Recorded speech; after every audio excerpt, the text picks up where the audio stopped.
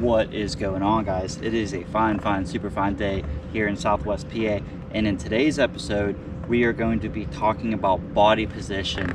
Now, this has actually been a topic that I had a couple people ask me about, and I feel bad. I wanted to get it out a lot sooner, but I wasn't really able to. But it's a super important topic because not only will it help you ride your bike correctly and operate your bike correctly, it should also boost your confidence, because whenever you are riding it correctly, the bike's going to behave the way it's supposed to, and you're going to just get the most out of your bike and just be more confident and stable in riding, because it's going to just feel right, if that makes any kind of sense. I do want to say a quick disclaimer. This is not necessarily for the Ninja 650 specifically, but I am riding a Ninja 650, and while the 650 does look like a sports bike, it's a sports touring bike, so it's very upright body position. I'm not hunched over whatsoever, and my feet are not back. They are right down with me. It's a very upright ergonomics body position motorcycle. It's also not a cruiser. With a cruiser, your handlebars are going to be up a little bit more, your feet are going to be up a little bit more. So this is just like a very how do I want to word this, neutral body position. Many motorcycles are in this position, but cruisers and super sports are not. Some of these ideas will work and will serve benefit, but if you are specifically looking for that kind of content, there's a lot of good YouTubers out there that specialize in cruisers and super sports. So while this might help you a little bit, it probably won't be everything that you need. So let's just get into the let's just get into the video. So I want to start from the bottom up, and starting with your feet. So with your feet, you want to be on the heels, or you want to be on the balls of your feet and on the pegs, right? So you want the balls of your feet to be on the pegs, so that's the area right behind your toes. You don't want to be on the heel, kind of like this weird dangling thing. It's insane how many riders I actually see do that, and I don't want to talk, I'm not talking bad on them, but it is incorrect. You can get yourself hurt if you're riding and you mess up, or you're leaning too hard or whatever. You can scrape that. It's just incorrect body position. You want the balls of your feet to be on the pegs and also right on the side of the bike. So the 650 has this little guard here. I'm sure a lot of other motorcycles have guards, and you want your foot to be there and tucked to the bike. You kind of want to hold your body with your feet and with your legs, because I think it was Moto Jiu-Jitsu who said it, at any given time you should be able to play the piano. You're just playing the piano, and you're going to get that from your feet and your legs. Also, whenever you're riding, like one thing that the way that I think of it is like Dorothy, right? There's no place like home. You should be able to like tap your foot like this, right? So there's no place like home. You're on a motorcycle, there's no place like home. You know, there are situations where you would be a little bit forward if you're gonna shift and then shift and then shift, but then move that right back. The right side, I never cover my rear brake. If I'm being 100% honest, I really don't use my rear brake. Some people might get upset about that. I don't use my rear brake. I use my front brakes for absolutely everything. The only time I use my rear brakes is to lock it up to get it to skid, because I think that's fun, and for slow speed maneuvers if I'm like doing parking lot drills. Other than that, I really don't touch it. I mostly rely on my front brakes, and front brakes over engine braking as well. So that's how much I love my front brakes, and that's how much you should love your front brakes too. Yes, you can use everything in unison and operate it perfectly, I like my front brakes. So it just is what it is. So also with your feet, they're tucked to the side of the bike. That's your first anchor point, because the idea is you want to have a tight center of gravity with your motorcycle. So when you start off with your feet and you're going to move up to your legs, all this is tight on the bike, and the top part of your body can kind of move around. And we'll get to that here in a second, but that's kind of the whole idea. So moving up from the feet is the legs. Your legs should be tight, or not tight, your legs should be up against the bike. Whenever I was doing my training for the MSF course, naturally, because I watched Max Rist and all these other people ride super aggressively, I thought that whenever you came into a turn, you always had to stick out your leg. I thought that was just part of it. Yes, if you're riding at very high speeds where you have to shift that center of gravity, exactly, yes, 100%, but we're not doing that. We're not doing that. You shouldn't be doing that as a beginner. At the end of the day, you do what you like, but that's not what we're doing. It got to the point where my instructor said, Matt, I'm going to super glue your leg to that tank if you move it one more time, because again, every time I turn, I'd stick my leg out. Not doing that. We're going to keep ourselves anchored with our feet and with our legs to the motorcycle. Because what's going to happen is whenever you're riding, you can actually maneuver the bike kind of with your butt, but it's with your bottom half, with your legs and your feet, because you can really feel it like swinging around the bike. You're not death gripping it, but you're holding it. Again, at any point in time, I think it was Moto Jiu-Jitsu who said, at any point in time, you should be able to hold yourself and play the piano. You're not leaning on your bike, right? Your arms are here, your hands are here, but you're not leaning on the bike. Your body should be held up by your feet and by your legs. Also, with seating, as far as seating goes, you don't want to be right up on the tank. You want to be back on the tank. You should at least have a fist in your crotch area of space.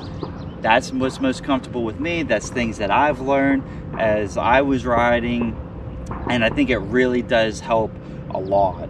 It just gives you a lot more flexibility with the bike, right? Because you're able to really maneuver yourself with the bike. The next thing is your handlebars, and there's two parts of this. The first thing is you don't want your hands like right up on the sides of your handlebars where your controls are at. You want to have your hands almost as far out where they are still on the bike, but almost as far out as they can be. And the reason for that is it's a leverage problem. If you think about math and you think about physics, the leverage equation, whenever you have a longer distance, you have a longer length, and you're putting pressure on it, it's easier to move. It requires less force to move, and also it gives you more range of motion, because if I'm right up here, if I'm right up on the handlebars and I'm pulling in the brake, imagine this is the brake, it's the clutch, but imagine it's the brake, and you're pulling in, you're only getting this amount of movement and engagement with a lot more energy to do that. If you're out here, you get a lot more motion, a lot more of the brake is engaged, and it takes a lot less energy to do that. So it takes less energy and more movement, and it will take you less time to engage and progressively brake. So definitely whenever your hands are on the bike, you kind of want, like with the Ninja 650, it's got this little ball thing at the end. I like to have the heel of my foot, or the heel of my foot, the heel of my hand right resting on that.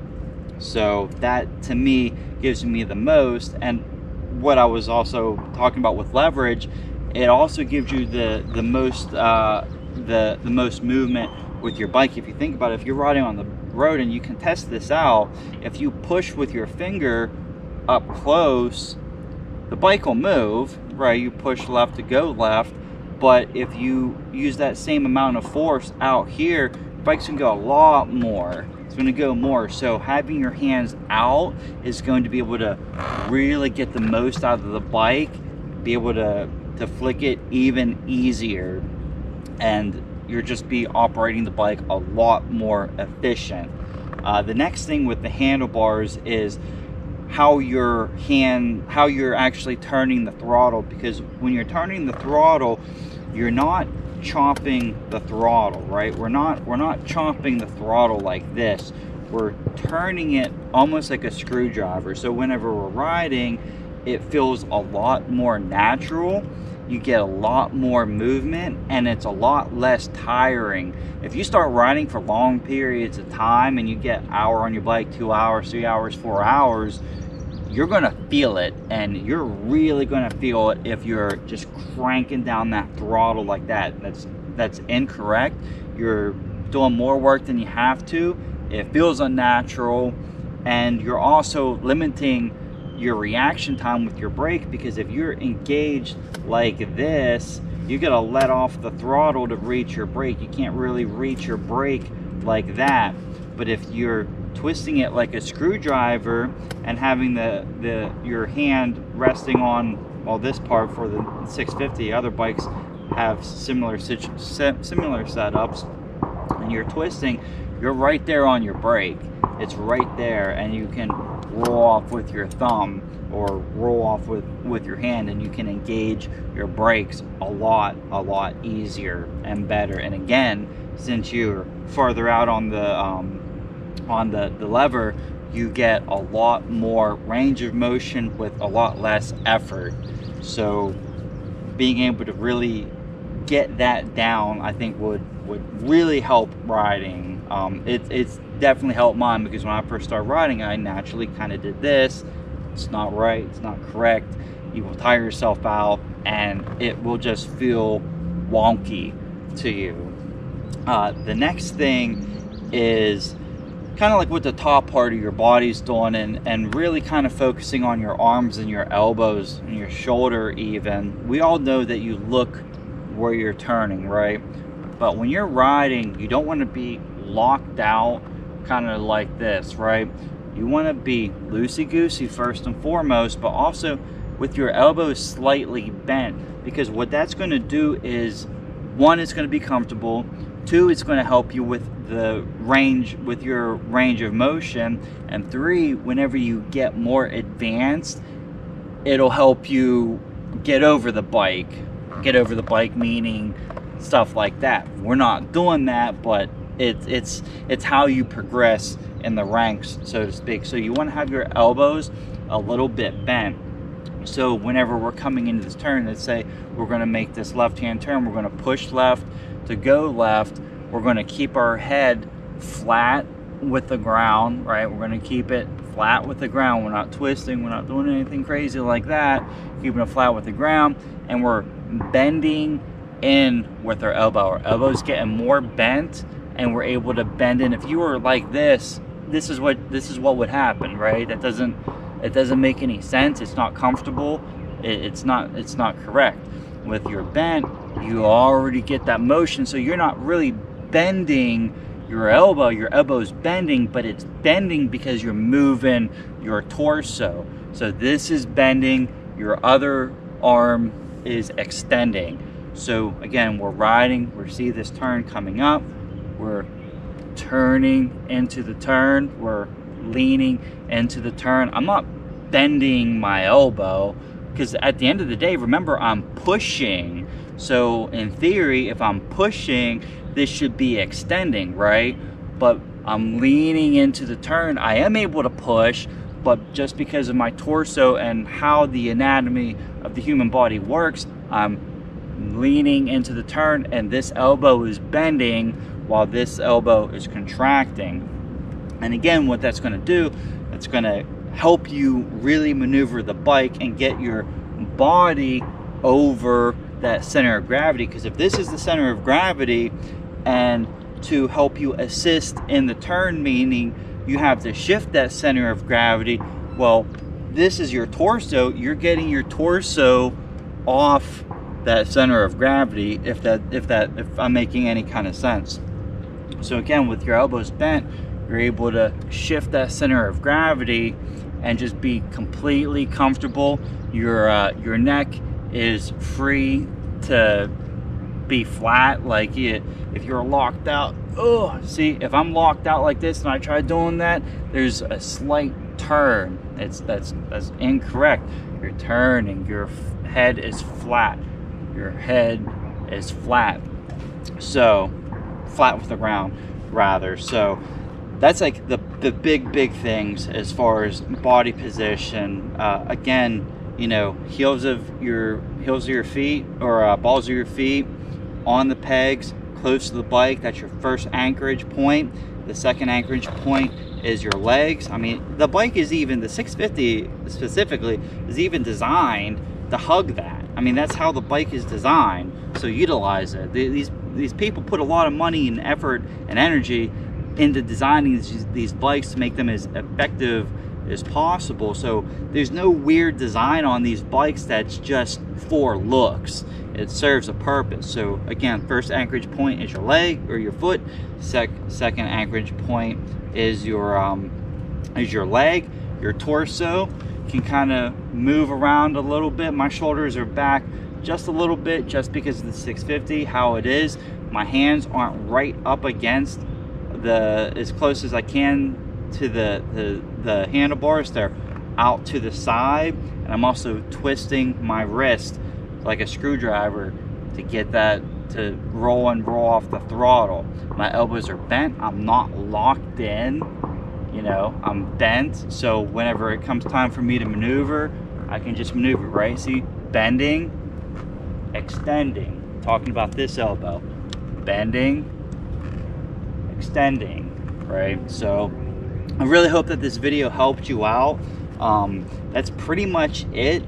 This is just like the basics. This isn't like an advanced idea. This isn't for, like, you know, how to go fast. This is just getting a good body position on your bike so you can gain confidence and just get the most out of your bike, and to ride it correctly. Because if you're in a situation where you're riding too fast for your comfort level, here's a turn coming and you're in the wrong body position, maybe your hands are closed here, your elbows are locked, you're trying to make this turn and it's not turning all the way, now you're freaking out, now you're going straight through the turn, hit a tree or whatever, when if you were in the right body position to begin with and you were going too fast, like, oh, I'm going too fast, I can just push harder and that will definitely help me out. Or I can straighten myself out while braking. So again, just this body position will help you be able to maintain your bike a lot easier. So I really hope that this video helped you. If it did help, consider subscribing, liking, commenting, letting me know if I did a good job, if I didn't do a good job, or whatever. I gotta hurry up and upload this because it is 8 o'clock and this has to be up at 6:50 in the morning tomorrow. So I gotta hurry up, get home and edit this and get this going. So thank you guys so much for watching. I really do appreciate it. On our way to 2,000 subs. Let's see if we can hit 2,000 subs before the end of summer. I'm hoping we can. I think we can. And if you're watching and you're not subbed that you've been watching, sub up. I'm watching you. I see you. I don't actually see at you, but anyways, I'll see you guys in the next one.